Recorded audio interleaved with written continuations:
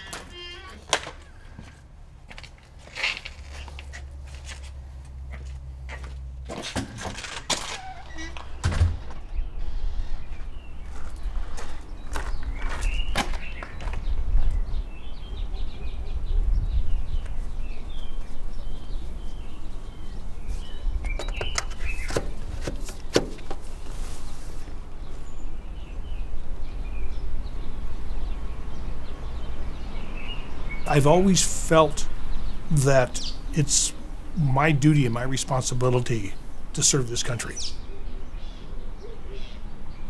I've been involved with the military basically my whole life. I was in military school in the 3rd grade.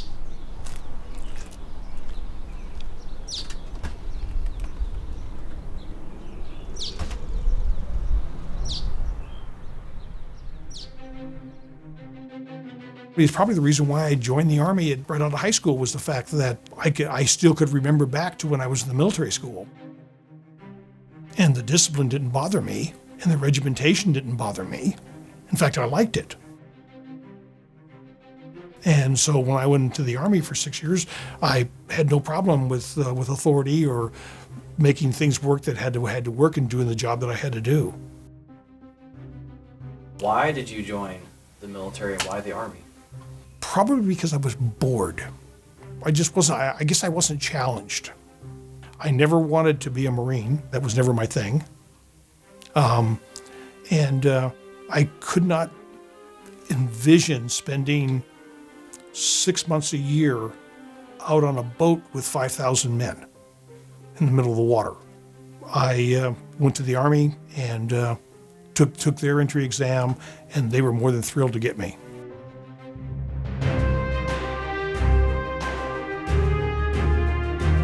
Because of the Cold War and how the military was building up, they were looking for people to go into their mechanized units, armor. So I just took armor over infantry. Two easiest jobs to learn is how to be a loader and how to be a driver. And so I ended up driving a tank.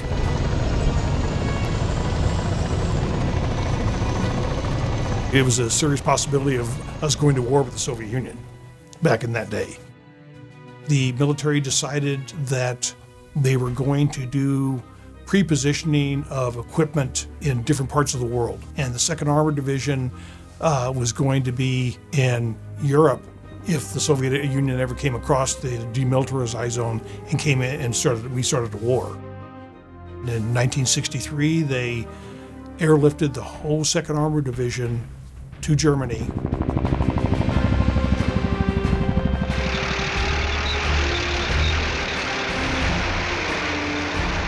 When I finished my first enlistment, I re-enlisted. I knew that wasn't where I wanted to spend the rest of my life, in a tank. But aviation was starting to come around in 1964, and so I went to Fort Rucker, Alabama, and went through the aviation school for mechanics. And I learned how to be a mechanic on a CH-34. When I got through school, then I was assigned went to the aviation unit with the 4th Armored Division in Germany. Was there for almost a year. And then I got orders for Vietnam. And everything changed. Yes. Yes, everything changed. Yeah, and yeah.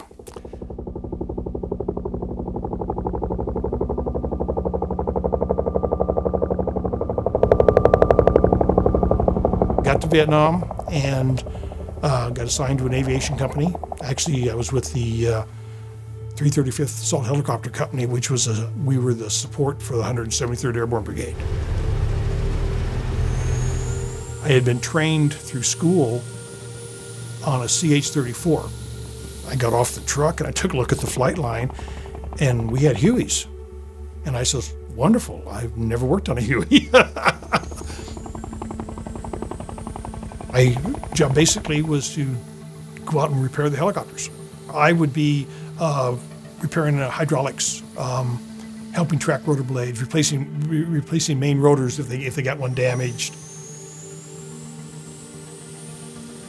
One of the platoon sergeants came down and from the gun platoon and said he needed a crew chief. I had learned enough that I could crew one, and so I took the job on. The aircraft belongs to you. You're signed for it. You let the pilot fly it. He's also a door gunner, but you've got a door gunner assigned to your aircraft, and his job is to take care of the weapons, the guns. Your job is to take care of the helicopter. Every mission is the potential is there to not come out the other side because somebody's shooting at you the whole time. You're sitting in the doorway, like with a big bullseye on your chest.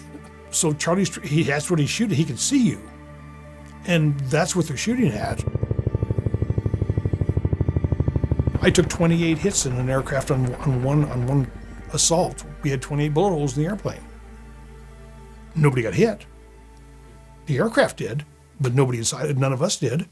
Everybody got shot up. I mean, it was the normal thing.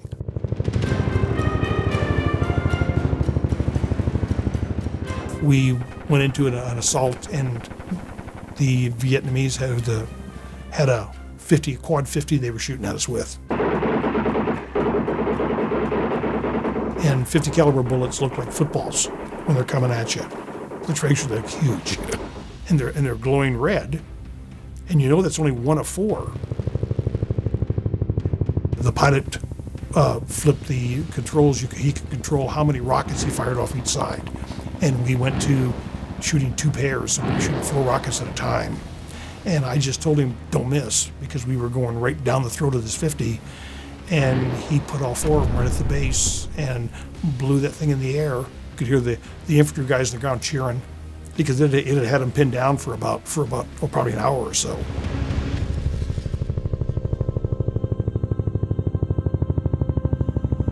You can't let the fear of the situation affect what you do. You have to do your job. The fear comes afterwards. When you think back on, that was close.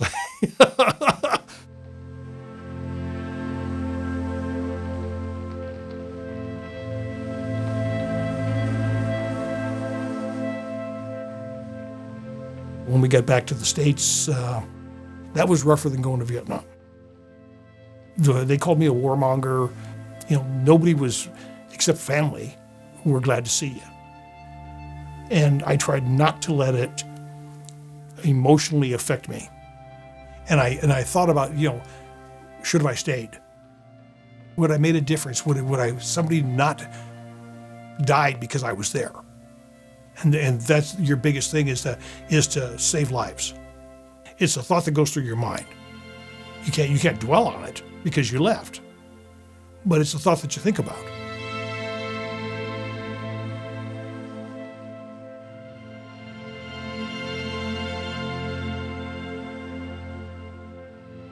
I got out of the military in '67, had nothing to do with the military at all for almost 10 years. And a friend of mine came up, and he had got into the reserves, and he came up and he says, you ought to come down. and just take a look. I missed it. And so I enlisted in the reserves. I was a drill sergeant for a while. I taught everything from basic marksmanship and weapons, and then I got into quartermaster. I'd hit 60 years old, and in the reserve side of the house, they retire you at 60. Well, I still want to be active with something to do with the military.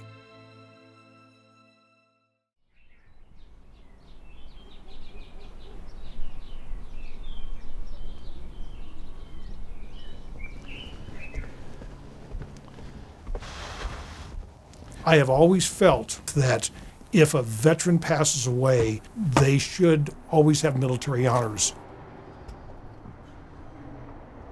And so I went back to the VFW. I asked them if they had an honor guard, and they said yes, they did.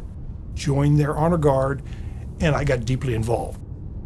We're on our way to Highland Baptist in Redmond, Oregon. We have a memorial service planned there for a veteran. And we just need to make sure that everything is coordinated and organized.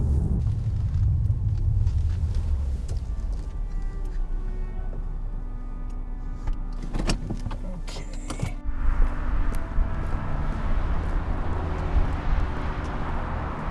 Did you bring the urn with you too? Okay, we'll take the flag out of the case because the Navy will be here to unfold, present, refold, and give to you. Okay. Whether they actually fought in a war, or if they just supported the people who did, or if they were in between wars, it's because they were there and willing to put their life on the line for this country. This country is what it is.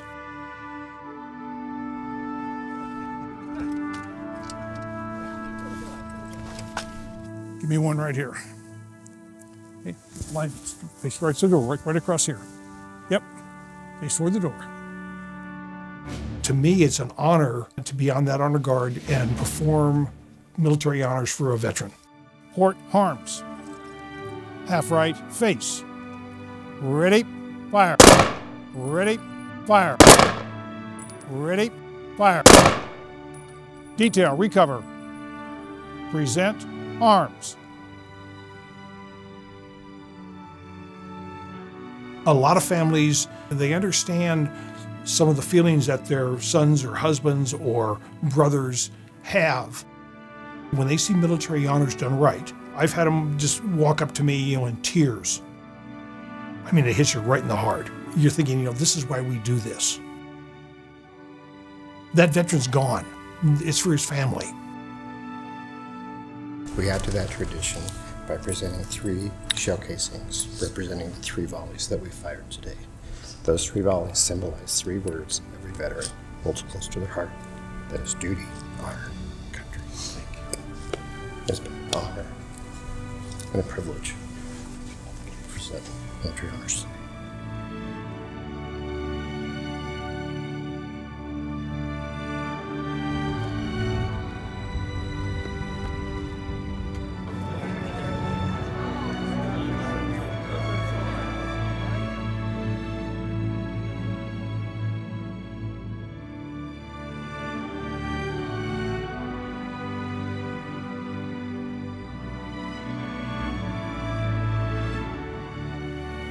Detail, tan hut.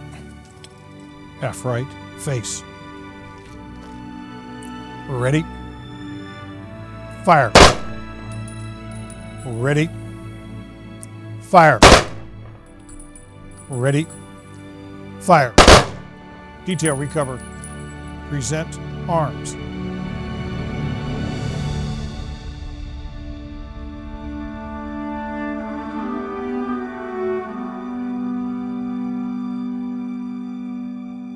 When I hear the national anthem, I still get chills. When I see somebody disrespect the flag, it bothers me because I put my life on the line for that flag. In this world, there is no better place to live than right here.